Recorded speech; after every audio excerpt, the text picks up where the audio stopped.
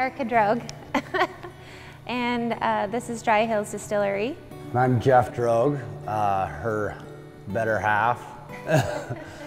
We are fifth generation potato farmers from an area that used to be known as the Dry Hills.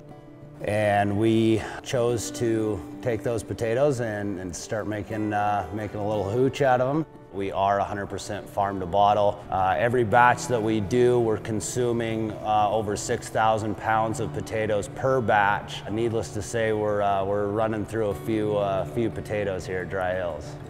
So right now we have our hollow top vodka. We call it that because that mountain snowpack is actually what feeds our pivots. It's really the lifeline to the farming up in that area. 100% potato, like Jeff said, we peel and dice them in the back, and then we use that same base for our gin. The gin has 14 different botanicals, a lot of fresh citrus zest, and more floral notes. And then we are working with Flavorman to construct a raspberry flavored vodka, and we are also working on a mocha cream liqueur, and then our wheat whiskey, everything again off of our farm. Start raising our own corn, start dabbling with our own rye grains, raising specific grain varieties for making whiskeys. So that's been a lot of fun.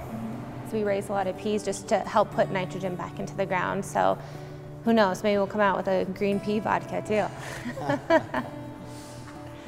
When it came to actually trying to figure out how we were gonna actually process these potatoes, how are we gonna take a whole potato, get it into a mash cooker, where are we gonna get the mash cooker, what kind of stills do we want? That's where I think our experience at Moonshine U really shined through.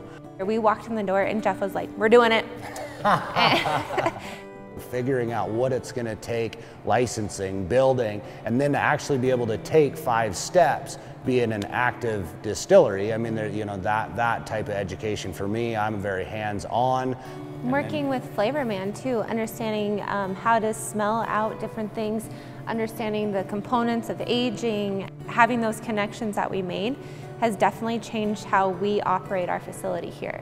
It truly was quite possibly one of the most significant weeks of my life. To look back and almost take a deep breath and look at where we were and where we are now, it's been a little bit surreal.